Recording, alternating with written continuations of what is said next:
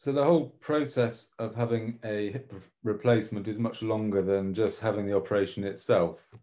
So it involves seeing your surgeon, being examined, having a discussion about whether or not you are suitable for hip replacement or should have a hip replacement.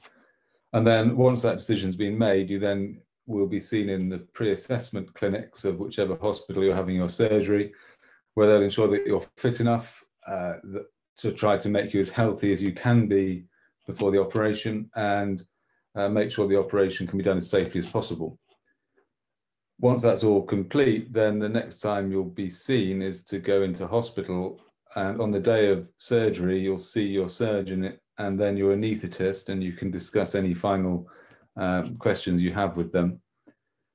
And then it's time for the operation. You're taken down to the operating theatre, where you go into the anaesthetic room, and the anaesthetist will administer an anaesthetic. And once that's all done, the surgical team will come and get the patient in the correct position so that they're safely and stably positioned for surgery, which usually for hip replacement is lying on the side. Then the surgical team will sterilize the skin with an antiseptic solution and put on some sterile drapes around the hip, and then the operation is ready to be performed. An incision is made in the hip area with a scalpel, and then dissection is made down to the arthritic hip joint. After this, the hip joint is dislocated and the socket of the hip is exposed, and the socket is prepared, ready to take an artificial implant. Once this is in place, then attention is turned to the top of the thigh bone, and the top of the thigh bone is shaped in order to fit a new metal implant. And then a pretend version of the implants are inserted, and the hip is put back into joint, and various checks are performed to check that the hip is stable, to make sure the leg lengths are correct. And once this is done and we're happy with it, then the final implants are inserted, and they're usually either inserted and fixed to the bone with an uncemented technique by wedging the implant in place, or using cemented implants where bone cement is used to fix the implant. When we're happy with this, the final joint is put back together, and then the layers of the muscles, the fascia and the skin are all stitched up from deep, going up to the level of the skin, and a dressing is put on. The patient then goes into the anaesthetic room where they start their recovery.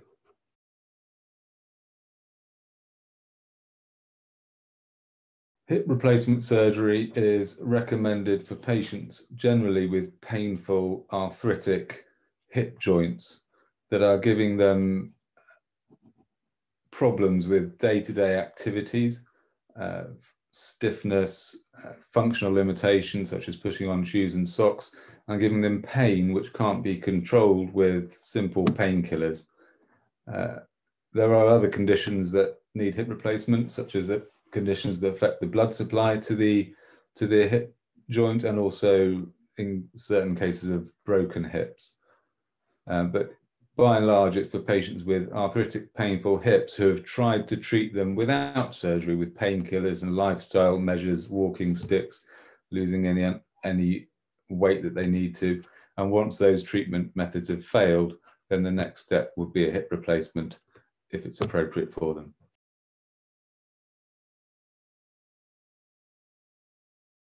The ideal candidate for a hip replacement is a motivated, compliant patient who's had hip arthritis for some time, who's been trying all the non-surgical treatment options like painkillers, physiotherapy, walking sticks, and lifestyle factors, and once those more simple methods of treatment are not working anymore, then the time might be to consider a hip replacement.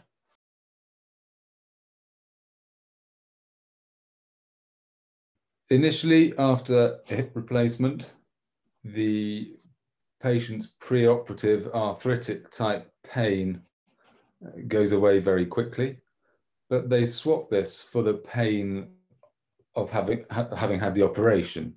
And this will need painkillers for a short period of time, but will fade gradually over the first 3 to 6 weeks. The first 2 weeks, it's important to keep the wound dry and keep the dressing in place. And then after 2 weeks, the wound will be healed and the dressing can be removed. Initially after surgery, the patient will be walking using either 2 crutches or 2 walking sticks for safety and stability, because the hip will feel weak and painful to start with. And then once their walking is getting better, they can then progress on to using a single stick or a single crutch. Then by about 6 weeks, most patients are getting rid of their walking sticks and crutches altogether and starting to walk in a more normal fashion. Some discomfort around the hip can be expected for 3 to 6 months, but generally speaking, by this stage, patients are much better than they were before their operation.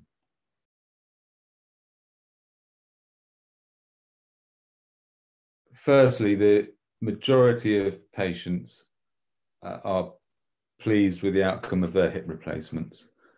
More than 90% of patients have no problems. There are a small number of patients who have problems either around the time of surgery or after surgery, and many steps are taken to try to minimize the risks of complications. However, they can't be completely eradicated.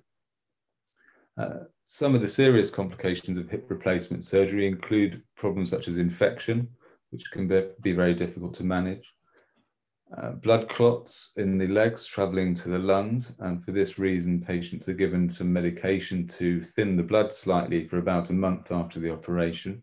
They're also given some antibiotics at the time of the surgery. During a hip replacement, it is possible to alter the length of the leg. We always aim to get equal leg lengths, but in some situations there may be differences in leg lengths. Most patients get used to this very easily and it becomes the new normal, but some patients can have some problems with leg length discrepancy. The artificial hip can dislocate. This is a rare complication, but if it happens, it can be as a result of a fall or a twist or an accident, in which case the hip can be manipulated back into place, and we hope that it doesn't happen again. If the patient has a hip that is dislocating on numerous occasions, then sometimes further surgery is needed. There is a small risk of fractures around the bone, which can happen either during the operation or later on in life in patients with hip replacements, and this can be problematic, needing more surgery. In the long term, hip replacements can wear out and the implants can work loose, which can need redo surgery. But the main message is that the majority of patients are pleased with their hip replacements.